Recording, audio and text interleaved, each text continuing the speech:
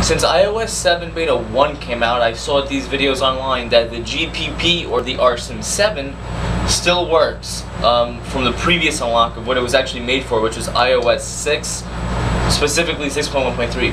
I've seen videos that iOS 7 works with the GPP. The RSIM 7 has a lot of my major bugs. You can't get service, it says searching forever, and you don't connect. GPP is the way to go in my perspective. Everyone has their own opinion on what SIM card is better to be activated with for the iPhone, but again, GPP in my opinion, because I have used it, doesn't really work for me. So in this video I show you an iPhone that has iOS 7 Beta 5 working with a GPP made for iOS 6. Let's get started.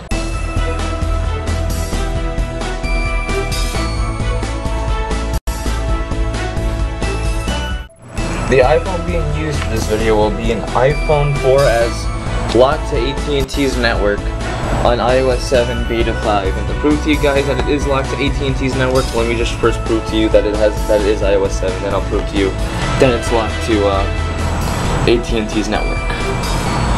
32GB, and you can already tell it's iOS 7 because it doesn't have the slash through the apple like it does when it usually starts up. And there we go. And no, it's not jailbroken at all. Alright. Boom. There, no spotlight search. Straight up. You go into general. About. iOS 7. 27GB. Carrier. AT&T 14.5.6. And I'll put in a T-Mobile SIM card and show you guys that it is locked to AT&T's network. And there we go, I have the T-Mobile cut SIM card, the micro SIM that I cut myself. Use a pair of scissors, what are you gonna do? And it does work, and to prove it, it's going inside, no editing tricks. The T-Mobile SIM card, I'll show you guys it. The T-Mobile SIM card going inside of the iPhone 4S that is locked to AT&T's network. It'll show I have a voicemail, but then you'll see, I'll even bring up settings. There you go, one new voicemail, we'll close that. And over there we say it says searching. Let me get out of this. Then it'll start to lock out, and then respring and lock it out. A little weird that the badge is still there on the phone icon, but still it'll soon lock out and you'll see.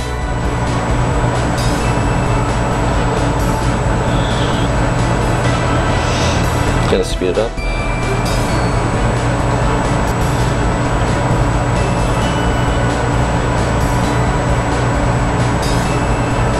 There we go. It says activation required. Let me lower the brightness for you guys. Cannot even get that part up. So when I unlock it, choose a Wi-Fi network. Next. It may take minutes. Activation. This device is not registered. And there you go. And now I'll show you guys how to unlock it with a GPP, but first let me show you what comes with the GPP when you get it. Now for me, I ordered on Amazon and it came in first class mail in 3 to 5 business days about. It came with their usual the GPP packaging. Some of them are different than others. Mine just says for iOS 6. On the back it says works with CDMA, it says work with GSM, WCDMA, and CDMA.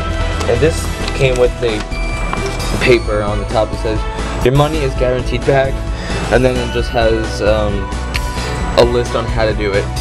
So yes, now I'm just gonna open this and show you what the contents are inside the pack. Now for the contents with the GPP, this is actually a little bit different. I bought this from an individual user actually, and I was reading the paper that the private seller left me, and it's a little different than the GPP I've noticed, but this is the contents of the package. It comes with the programming SIM card actually, which is a gigantic piece of cardboard, but it's pre-cut out. All I gotta do is push the SIM card out. A SIM tray for the 4S, and this SIM, I don't know what that's called, but you put that over your SIM card so it could be read. So now that we have all this, let us start by unlocking the iPhone. So the first thing we're going to do is go to a Dropbox website where there is a file to download, and I'll have links into the description down below on where to download this. And this is going to be the active where we manually put the patch on the iPhone. While that's downloading, you're going to want to plug your iPhone into the computer and make sure that there are no SIM cards in the iPhone. Once the program is finished installing, you're going to want to open it and make sure iTunes isn't open. Now you need to make sure that the iPhone screen is open and stays on the home screen for the icons.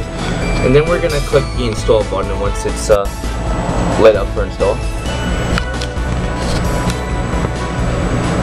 And there we go. Now, please select your carrier. Then you select the carrier you have. When the carrier selection prompt comes up, you're going to click the CMCC. And then it's going to give you an input and activation code. And this activation code that you get with the GPP will only work once. So I'm not going to show you the code, but I'm going to input it now. And you only get one shot. If this doesn't work, there are other ways to activate using the GPP, but I'm following the instructions that came with my GPP. Then once it verifies that your activation code is correct, it'll say installing, and then it'll let you know that it is a success. Now it says please reboot your device after you're finished installing your iPhone. And apparently iOS 7 Beta 6 is now available during this video. That's fantastic. But we're not doing that. Now when it installs on your iPhone, you're going to have a network profile that says to install a China mobile APN setting. And it's not verified. So you're just click install now. And then once it's done, you're just going to restart the iPhone. Just going to reboot it. Once your iPhone is off, disconnect it from the computer and then turn it on. And while that's going on, I'm going to relay the next step to you guys. Once it turns on, you're going to take the white cardboarded reset SIM on top of the GPP SIM, the gold plate one, and insert into the phone, and then you select the iPhone's original network. So let's do that. So when the phone turns back on now, this is what you're going to do again. Now I'm going to show you. You're going to eject the SIM tray, and you're going to use the SIM tray that came with the GPP.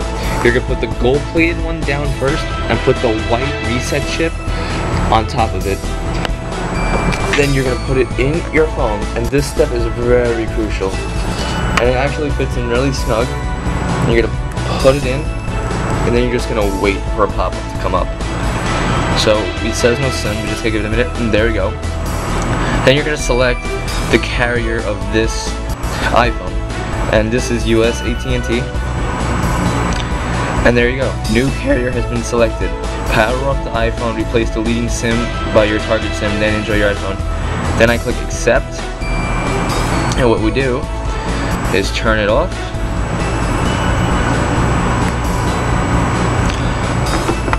And then we eject the SIM tray. We take out the white reset one, and we put the SIM in that we want to use. For this video, I use the T-Mobile one. So I'm going to take the T-Mobile SIM card I have here, and I'm going to place it over the gold-plated GPP, and be very delicate, because this is a very delicate SIM, the gold-plated one. And we pop this back into the iPhone, and then we turn the iPhone back on. Just wait for it to turn on.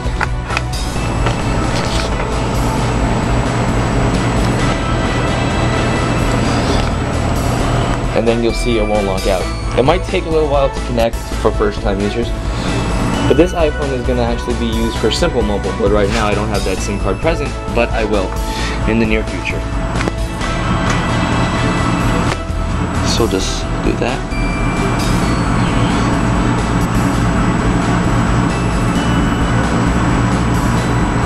There we go, now it says searching, and it should go to no service, and it will not go to there we go, voicemail, and it went away, and now it's going to show no service in a second. So now let's go into settings, not the new beta 6. We'll go into phone. The number is unknown. We're just going to give it a minute to connect. I'm just making sure that the screen doesn't come up where it says activation required.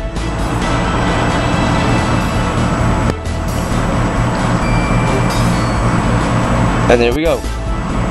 One new voicemail, and this SIM has no service, and there you go. It didn't go to the activation required screen.